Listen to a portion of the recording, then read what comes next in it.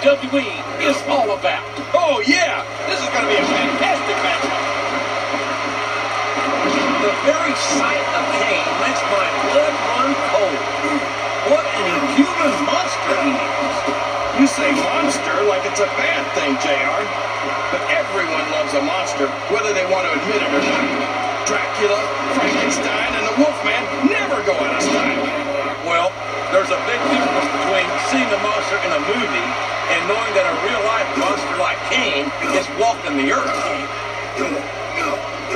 The Demon of Death Valley stands 6'10", a lean 300 pounds. And would you look at those cold, almost lifeless steel blue eyes? Man, is the Phenom intense.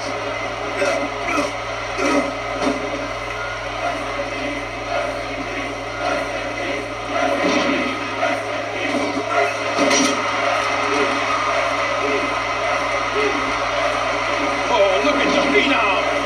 Taker's on fire here. Indeed, the pendulum is curdling in this moment. Without a shadow of a doubt, the Dead Man has to be the most resilient superstar in the history of the WWE.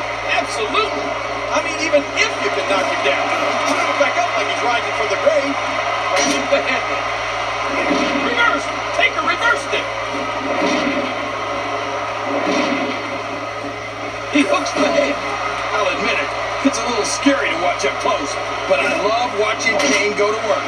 He's practically unstoppable.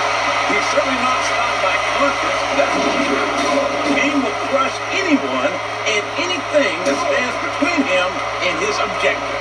You say that like it's a bad thing, JR. I think it's great. No one forces a superstar to get into the ring against Kane. And if they aren't up to the challenge, they're probably not cut out for the WWE.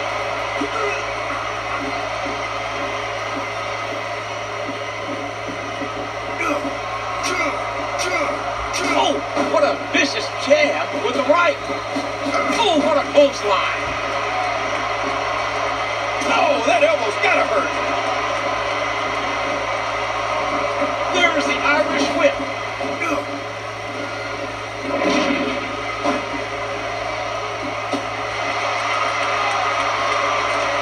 What height on that leg drop.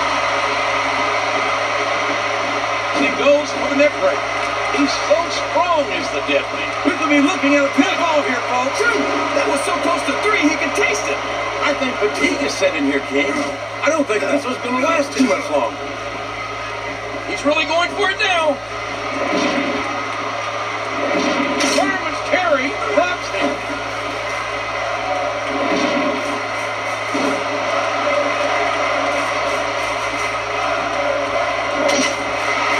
Here's the organ.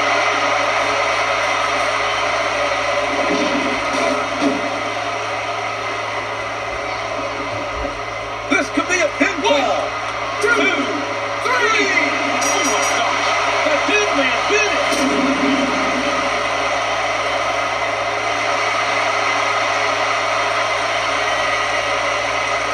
Here is your winner, the Undertaker.